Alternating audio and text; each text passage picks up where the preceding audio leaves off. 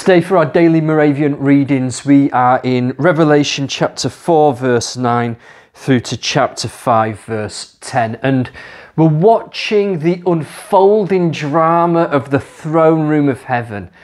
And there's a definite shift that takes place in Revelation chapter 4. Chapter 2 and chapter 3 are the 7 letters to 7 churches. In chapter 4, John the Apostle, the beloved disciple, is taken up into heaven and starts to witness events yet to take place. He glimpses into the future. And this is a vision of the throne room of heaven, a great assembly of worshippers. That's the one universal church around the throne of Jesus in unbroken encounter and in perfect surrender before the Lamb.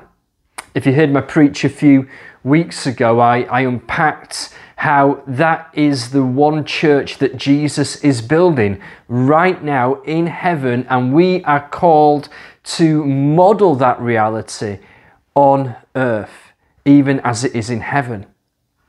So we've got these 4 living creatures. We were reading about that yesterday. They are in continuous, unbroken worship, sung worship. And today we meet 24 elders, people who respond to the worship of heaven by falling to the ground, bowing down before the throne of King Jesus. It says they cast their crowns down before him and they join in the worship song of heaven. They join in with the 4 creatures. So who are these 24 elders? Well, we're not sure. I don't think that they're angels. Elder denotes leadership, and we know that there are crowns in heaven for those who endure. There are levels of reigning and ruling with Christ in the new heaven and earth that respond to our service of Christ whilst here on earth, part of our heavenly reward. But the number 24 is a bit confusing. It possibly echoes the 24 priestly divisions in David's tabernacle tent. I probably land on 24 being symbolic, not literally 24 individuals, but in any case, they are there to model something to us. Their worship of Jesus, their casting down of their crowns, of their rewards, in simple recognition that Jesus is greater. He himself is their great reward. It's there to model something to us. And I would call each of us to take their approach as we read the book of Revelation. Don't get trapped down the rabbit holes of interpretation, what all the different characters represent. The purpose of Revelation is to reveal more of Jesus to us, and in doing so, to call us into the sort of heavenly worship that we see in our passage today. We then move into chapter 5, this incredible drama unfolding before John's eyes. God the Father on his heavenly throne holding a scroll, like the title deeds of this new kingdom. And there's this pregnant moment, this angelic announcement and invitation.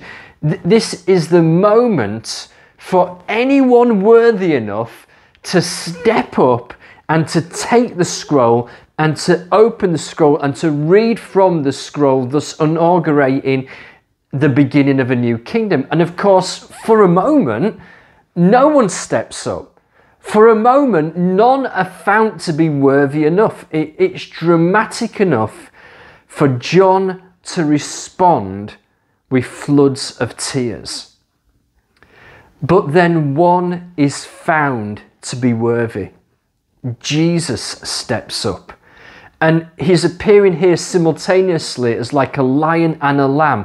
And he takes the scroll, breaking its seal, and he reads its message. Well, the whole place erupts into a totally new level of worship, into a new song to mark this new moment. Jesus alone is found to be worthy. And there are many things that qualified Jesus to be worthy and to take the scroll. His sinless life, his perfect sacrifice, his creation of a new family of priests and kings. His work for you and I is what is listed here as what qualified him to be worthy. It says, with your blood you purchased us for God. And that word purchased, it is one of my favourite New Testament words, agorudzo, to be bought out of the agora, out of the slave market. Jesus is worthy because he has made slaves into saints, to reign and rule with him for all eternity. And that is who we are. I pray you'll have a wonderful day living in that truth.